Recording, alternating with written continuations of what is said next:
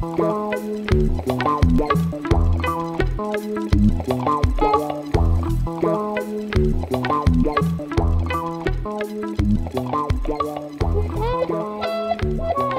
you.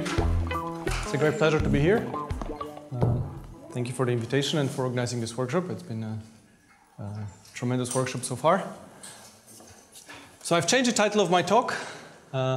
And the idea being that instead of talking about one particular set of results, I want to give an overview of some results, some ongoing work, and some ideas. And they're all somehow linked. So they all relate to robust pricing hedging in discrete time, but they relate to somehow my effort of trying to understand how to make the current body of work a bit more dynamic and then a bit more applicable with the ideas of actually producing something that could be implemented in practice. Whether I get there or not, it's not clear at the moment, but what is clear is I think is that there's many interesting mathematics that come out of trying to make this setting a bit more dynamic. And it will become clear in a moment what I mean by this. But somehow essentially you can think of this of trying to understand how to, if you think about the classical setting in finance, we do things with postulating a model and then calibrating it, okay? And then the day after in the industry, or maybe the week after, you have to recalibrate, somehow throw away your model and change it.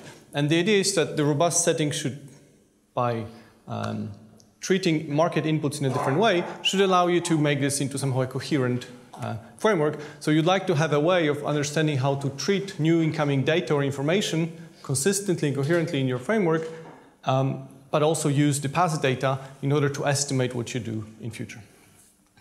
Okay. So here's the setup. Okay.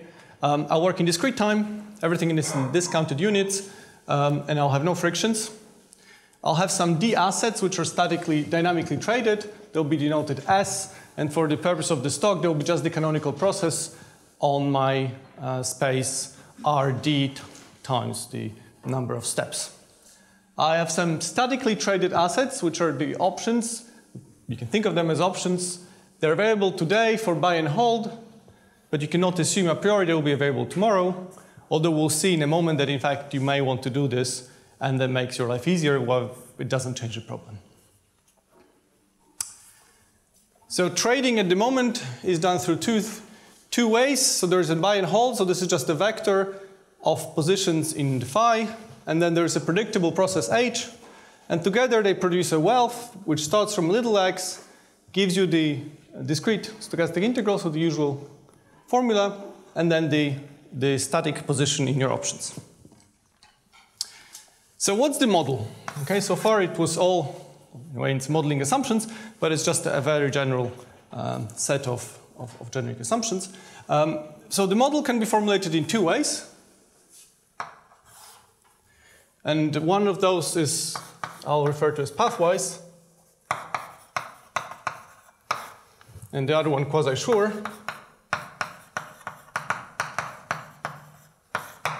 And one of the things I want to say today is that in fact they're really equivalent. You can go from one to another and back. So this will be a quite theoretical start to what hopefully tries to be then more applied talk.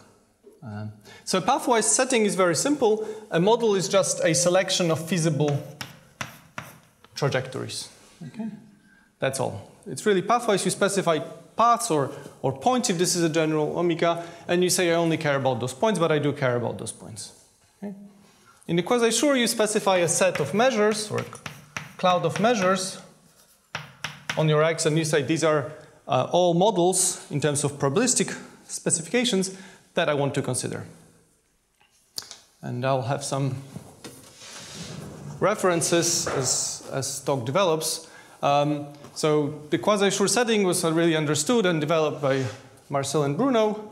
And the pathwise setting has maybe more varied history, but Matteo with two Marcos have two papers, and then we had another paper where we had options with my student Jashu and the same Milan team. Okay? So that's for me a specification of a model. Okay? So this is a selection of paths.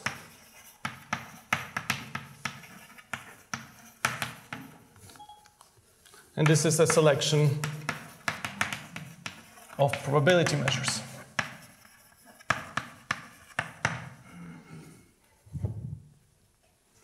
So the first object which you consider in this setting is typically as the super-hedging price, and accordingly it will have a slightly different meaning. So the super-hedging price here depends on the set of paths, depends on your trading instruments, and is the smallest initial capital such that you can super-replicate your payoff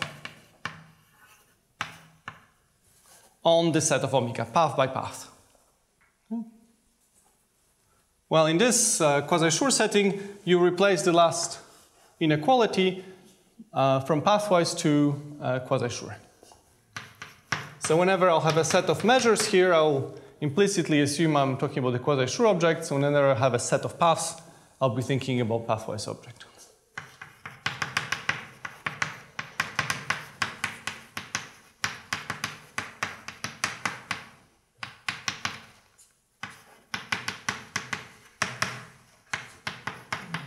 So this is P almost surely for any P in your set. And I'm slightly sloppy because I didn't tell you what the filtration is, and you can think of this as universally completed natural filtration. There are some subtleties around when you want to consider general Polish space and filtrations, and I'm not. So there will be a certain amount of technical details which I'll swipe under the carpet throughout the talk. So these are the things of prime interest in finance, let's say. What are the pricing instruments? So the dual elements for that, there will be the martingale measures.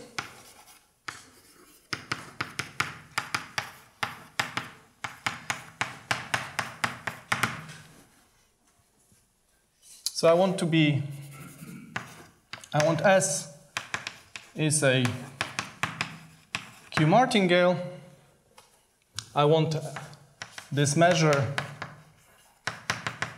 to be concentrated on the set of paths which I selected as my model, and I wanted to reprice the instruments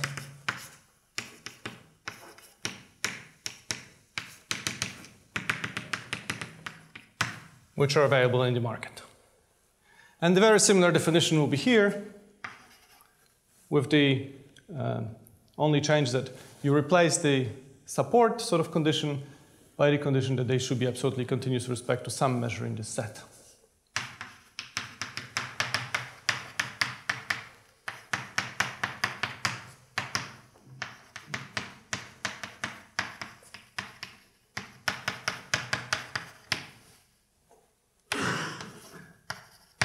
Martingale measure, and again calibrated.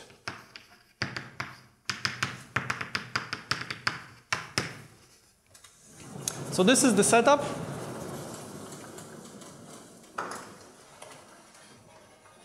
And the first thing you might want to understand is a fundamental theorem of asset pricing. And again, this was done in both of those settings. So the understanding is quite slightly different. This is already repeating known arguments. In the quasi-sure setting, you sort of think of coming from the setting of one probability measure and building up uncertainty. So intuitively, all of those models should be treated seriously. And so the no arbitrage condition here means that if you have something that starts from 0 and is non-negative, then in fact it's equal to 0. So this is a weak notion of arbitrage, so a strong notion of no arbitrage, and you get a nice equivalence with existence of martingale measures which dominate any measure in P. If you think about the pathwise setting, okay, then you replace existence of a lot of martingale measures by existence of one calibrated martingale measure, and likewise you have a much weaker no arbitrage condition, so absence of a much stronger arbitrage. So strong arbitrage here is that this is positive on omega. Okay, strictly positive. So it's on every path you have a gain. There are technical details in these statements. So in Bouchard and Nutz, there is a certain structural assumptions about convexity and then certain analytic properties of the graphs of the kernels. So I'll just refer to this as APS, analytic product structure. Okay? And if you know the papers, you know the assumptions. If not, there's a set of assumptions. And here what happens is that you have to introduce a larger filtration. Somehow intuitively what happens is that you may have different arbitrage strategies and you want to aggregate them in a single one. And for this you have to know a little bit of polar sets. Okay? So this filtration does not change the set of martingale measures, but it changes the way you trade and aggregates this into, in fact, a one arbitrage aggregator. So there exists a strategy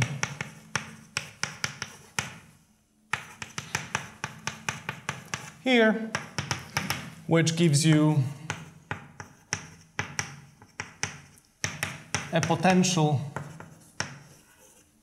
arbitrage because it's non-negative on omega. And in fact, you're really interested in the set where it's equal to 0.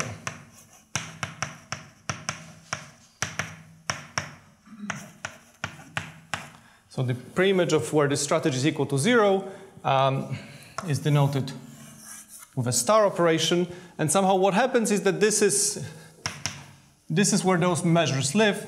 So you can take union over q's in an omega phi. And then I want to look at the support of q. And to make this somehow meaningful, I'll take only finitely supported measures. Okay? But intuitively, this star operation tells you that you've specified a certain set of paths, but some of them may never be visited by martingale measures, so you should really ignore them, and you should only select a smaller set, which is somehow the efficient paths.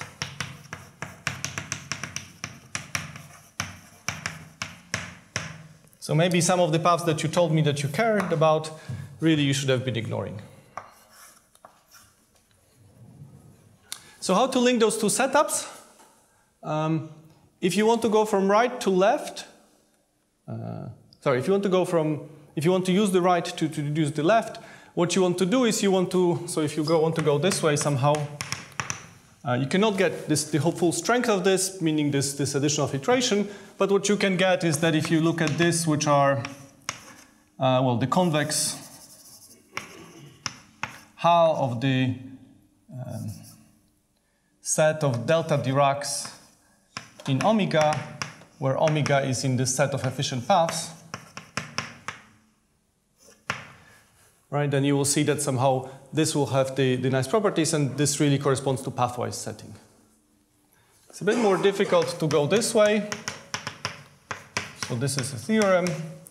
So that relates to this joint work of my PhD student, Johannes Wiesel. Okay. So you can show that for any such set which satisfies the nice assumptions, there exists a selection of paths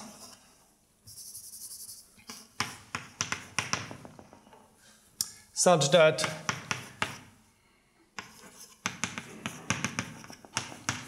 your measures live on this set, okay, and the following are equivalent. So you get no arbitrage with respect to this, if and only if, in fact, those measures live on this set depends on set of P, and I want this piece to live on the star.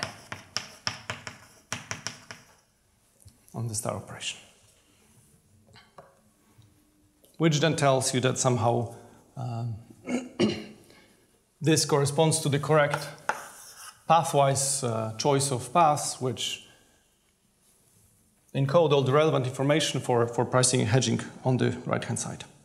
Is it omega beta? You can take it for real or analytic? So you'll take it in F, you can take it analytic, analytically measurable, or that depends a little bit on the particular setup, okay? But here I'll have university completed filtration, so this will be in FU, but in fact slightly smaller. Okay, so an example which is always good to have in mind is that if this is equal to a singleton, then this is the so-called Dallin-Morton-Willinger theorem, which was already shown in this paper.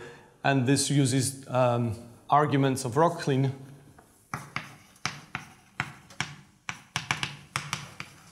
and somehow it tells you that you have to somehow select the conditional supports in a suitable way.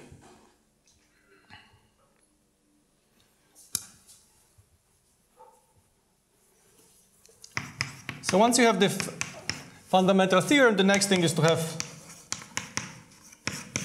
pricing-hedging duality. And again, you have this in both setups.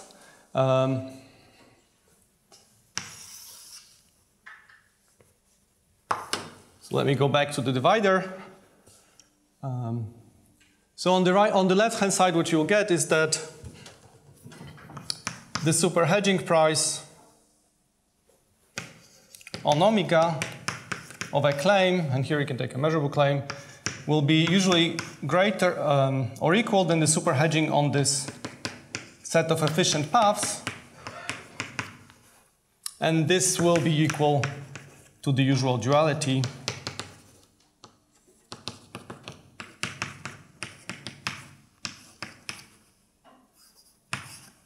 Okay. And this was shown in this paper. On the right-hand side, you get F upper semi-analytic, and then you get that the super-hedging price in the quasi-sure sense is equal to the supreme of expectations.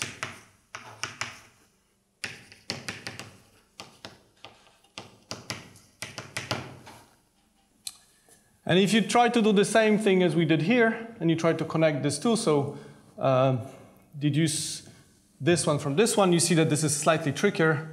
You somehow have to optimize over all elements which are quasi-surely equal to F, so somehow minimize that, and you see that to do some sort of min-max argument is precisely where these assumptions come in, and that's why even though we don't have the structure there on omega, we cannot recover this without those assumptions. I think somehow it really allows you to understand where, at least to me, where this comes in. Okay. If I have time, I can talk about this later, but I don't think I'll have time.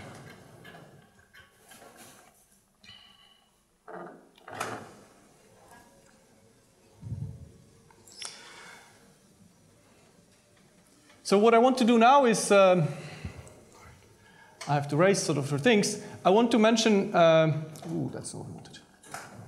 Very briefly, why you can get rid of the statically traded options. Okay. And then I want to come to the sort of first dynamic question, which is, in this pricing-hedging duality, there is existence of the minimal of the super-hedging strategy, which allows you to attain the cost on both sides. Okay? And this natural question is how to select a super-hedging strategy. Okay? And we'll see that for this, you can prove existence of sort of minimal super-hedging strategies, and we'll consider a secondary utility optimization problem. So that's what I want to do in a second, but first I want to get rid of this vice. And this is somehow an observation that we made with Anya and then Xiaolu and Shike-Deng, thinking about American options, which were previously studied in those two papers. So if you think about American options, this duality here may fail. And the reason is somehow, even if you've put supreme over stopping times, that you have somehow not enough things on the right-hand side. Okay? And if you want to get rid of this, here's what you can do. Okay? So you can consider dynamic embedding of the setup with statically traded options, where you think I will lift it to a fictitious market where everything is traded dynamically. Okay? So if you think about pathwise setting, you would think of now sets of, this will be in X cross, let's say R, D, or sorry, K, p plus 1. And I'm looking at all the paths. So these are the paths for dynamically traded options now. So I didn't even say this, but I've assumed they all have prices 0. I have no frictions, so I can always move things by a constant. Okay? And then my terminal payoff should be equal to this vector. And I want omega to be in omega. And if you're doing quasi-sure setting, you will extend this to the probability measures on this x hat now. So I put this, and I require the payoffs for my options to be satisfied. Okay, and I want the projection. So this restricted to the first coordinate to belong to my original set. Or restriction of. Let me write it like that. Okay. And the basic observation is that even though you've allowed yourself trading in many more instruments, in fact, because you've made strictly no assumptions about those option prices, other than the payoff condition, which you already had, and the initial price, which you already had, in fact, you didn't change the super-hedging price at all. Okay? Somehow, a posteriori, this is really quite obvious, but maybe when you first think of this, this is not so obvious. And the way to see this, let's just see this on the pathwise side, is that if you start with a measure, let's say measure q hat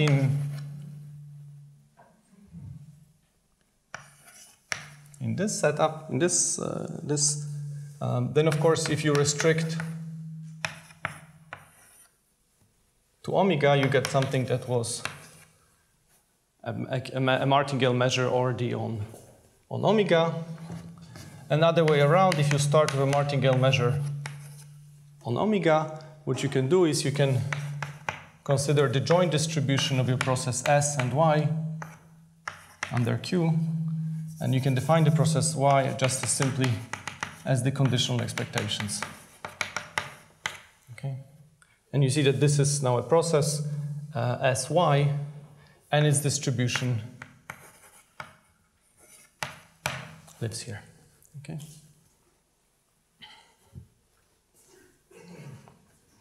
So what is somehow obvious is that if you look at the super-hedging price with dynamically traded options, then this will be less than the super-hedging price when you can only statically trade options. This, by the duality above, will be the same as the supremium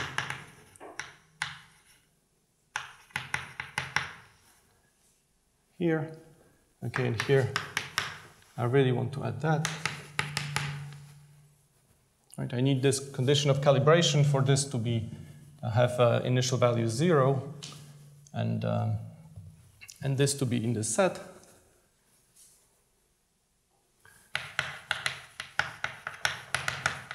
So by this one-to-one correspondence, this is the same as looking at the measures, martingale measures for the joint dynamics of stock and options, which of course is then again by the weak duality less or equal than the super-hedging price, and everything has to be equal. Okay? So once you have the pricing-hedging duality, this was the pricing-hedging duality for Europeans, you get this in this extended setup. And you can use this to prove very easily the pricing-hedging duality for Americans. Okay?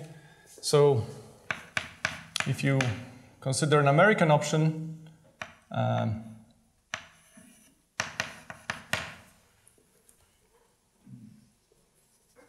okay, for a change, let me do this in the quasi-sure setup. Everything works the same in Pathwise and quasi-sure, really. It's just you change the notation.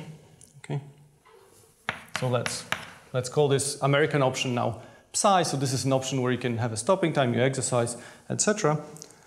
So I think you've already heard a talk on the work of Chalou and Bruno on transaction cost, and there was the idea that it was first Chalou and she had to say that this American option, if you consider path time space, okay, so you look at a product of omega with time, then the American option becomes the European option. So this is the same as the European option on, and I'll denote this with bars for the time extension. Okay, and then now everything is simple. So this is, of course, if I now allow to trade dynamically, I've reduced my super hedging price of Americans. This will be now the same, again, by the same idea as I had there. This will be the same as European pricing of the time space for the lifted market.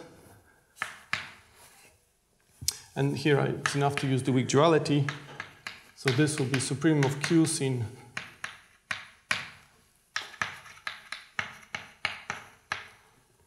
and now this set is the same as if I drop the hat.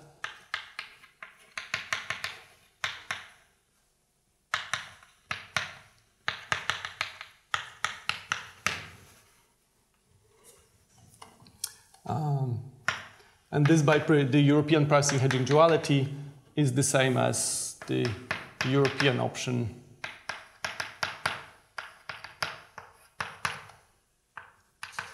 Okay, and again you have a chain of inequalities which become all equality.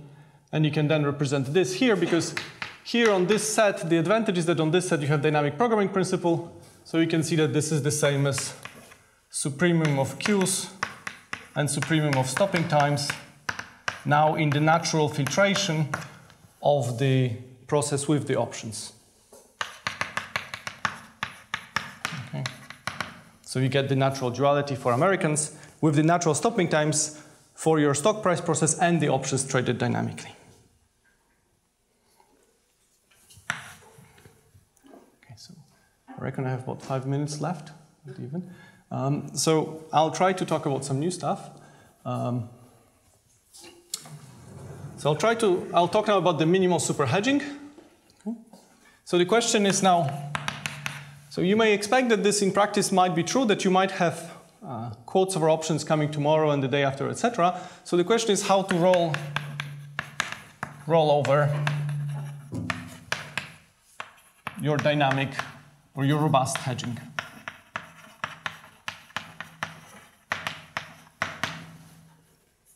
Okay. So what do I mean by this? Okay. So in the works above, on those pricing hedging duality, on both sides there was an implicit sort of DPP principle, okay, which somehow tells you that if you look at the super hedging price at time t, so now this is random, okay, this will be the same as expectation, and you have to take measures which are, so this is random ft, f little t measurable, okay. So in my pathwise setting, it's slightly easier to understand those things in pathwise setting. This is just the super hedging price on the ft atom of omega, and then you have to star it. Okay. So this is constant on atoms, and then you have to then intersect it with omega and take the star operation. And here you get atoms concentrated on this, measures concentrated on that. Okay? And I'm skipping now phi's because I can somehow understand that I don't really need phi's anymore. I'm just thinking about everything dynamically traded.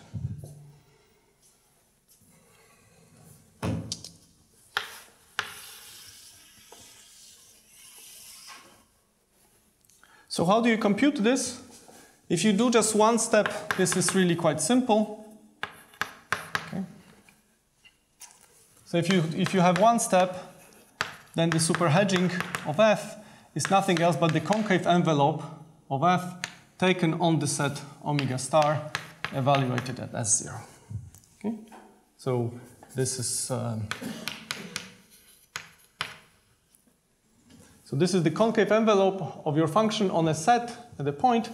So what do I mean by this? So FCCA of x is the infimum of u of x, where u is greater or equal than f on A and concave. Concave. Okay.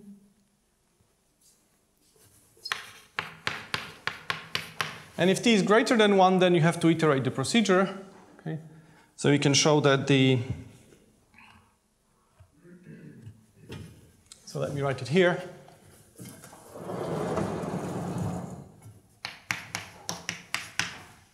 Well, you start with f, and then you let ft be, so this depends now on omega 0, omega 1, all the way to omega little t. This will be you look at your value of the superhedging one step ahead, and then you take concave envelope on this atom intersected with what can happen next.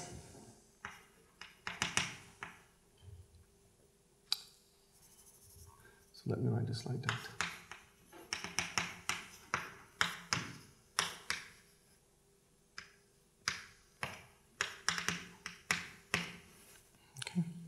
So this is somehow in one step you can really see that this is concave envelope. One inequality is just Jensen's inequality. The other one comes from the fact that such an operation, if you index it with the barycenter, is a concave function which dominates things. So, and then you do this sort of step by step. And you can see that the superhedging price at F is equal to this concave envelope. And not only this, but this is also equal to, you can write this as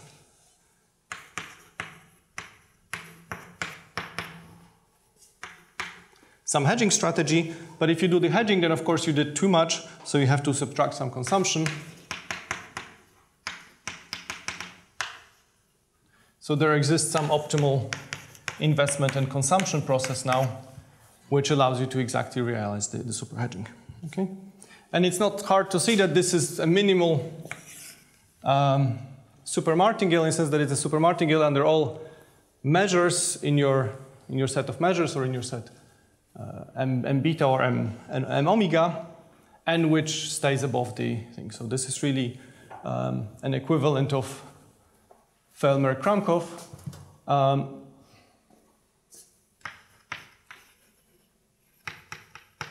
And by a strike of luck, Johannes Carassus was visiting Oxford last week, and it turns out that she was working on the exact same problem, but she was working on this side of the board, we were working on that side of the board, but in fact the results are the same.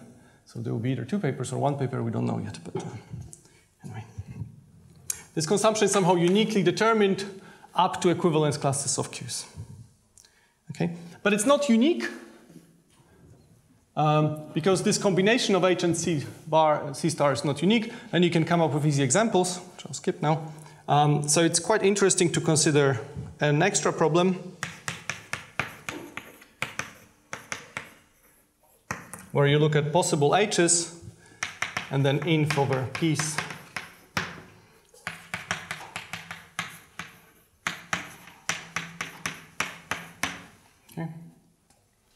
So it's quite natural to consider then this further problem. And what's nice here is that this is now just a robust utility of maximization of utility of consumption. This set here, okay, it has nothing to do with your set of superhedging. Somehow you disentangle the two problems. The superhedging strategies will have to superhedge either on some set or according to some quasi-sure sense. But then when you think about optimization of the superhedging, so how to pick your optimal superhedging strategies, then you can give yourself any other set of subjective measures which allow you to decide on your criterion. And theorem will be that. So at the moment we have this for bounded utility, so it has to be measurable in omega, concave in y, etc. There exists an optimal H. And if you assume compactness of this and strict concavity, you can get uniqueness of the optimal consumption strategy. And this very much relates to Marcel's paper and then a paper by Blanchard and Carassus. Okay. I do not have time to talk about two more things, which I was hoping at least to mention. The one is information quantification. Okay? The idea being that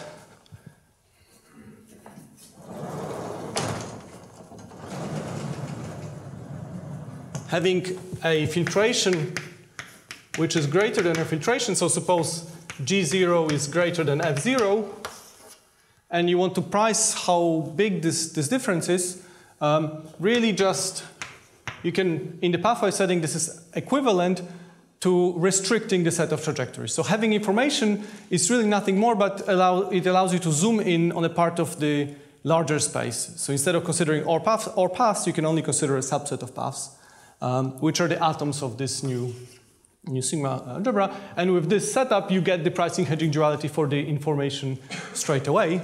Okay? So where the martingale measures also are on these atoms. And you can use old results by really Roge and Landers and Roge, which goes back to Boylan and Neveu, of then introducing metrics on the space of sigma algebras. So you can think of a metric between F0 and G0, which is somehow defined by inf sup, okay, so Hausdorff metric, and that allows you to have some pricing for the information sense of, and you can link this to the super-hedging prices and say which type of information is somehow more appealing from the point of view of super-hedging. And last but not least, if you're interested in then how to do dynamic estimation of the super-hedging is when you just see data coming in and you try to build consistent estimators of those objects. Then you'll have to ask me in the break. I'll stop here. Thank you.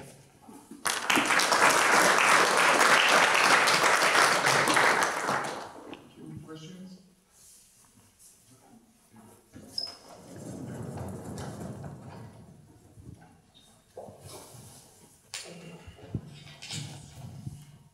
So everything here is in a discrete time setting. What can you do in a continuous time setting, which means that you have to replace the finite dimensional space RD by the infinite dimensional space of continuous function with values in RD? Okay, so the honest answer is that we've tried, and I don't know. There are two things which happen in continuous time. Okay. The one is that this idea of, which to me was quite natural, of selecting paths which are feasible is somehow tricky. If you think about this, continuous martingales live on a very particular subset of continuous paths. But typically, those sets are, I mean, if you take their closure, you get all continuous functions. Okay? So somehow, from the robust point of view, you're specifying paths. But you have a very strong belief, you know, because in a way, if you specify, you can specify Black-Scholes pathwise. But then, if you consider an epsilon ball around your paths, then somehow everything breaks down. Well, here there is much more subtle. So somehow you have to embrace that in a different way. There is a recent paper. So and this has to be reflected in the set of trading strategies. So you cannot consider simple trading strategies. So you have to consider something that goes back to what Vladimir Vovk was doing. Somehow lim-infs of the sums of simple hedging strategies as your hedging instruments. There's a recent paper by Michel Cooper, Ludovic Tankpi, and one more co-author, maybe from last week, where so we've tried, there are 2 or 3 papers when we tried this and we didn't get the right duality. Somehow the right duality should be one that, like here you get Dalla-Morton-Willinger, you should get Black-Scholes pricing if you assume that your paths are only Black-Scholes. That to me is somehow the sanity check, and they finally get that. So there's some hope. What you can do here, if you want to go infinite dimensions, you can consider. So I was having finitely many options, but you can everything goes through essentially if you have infinitely many options. Some things change, but a good way of doing this is again having this dynamic extension, which is now infinitely dimensional, but you then look at the measure valued martingales that that Matthias and Sigurd were talking about, and that somehow gives you the correct way of understanding these infinite dimensional processes now. But you can still do the DPP and these things here.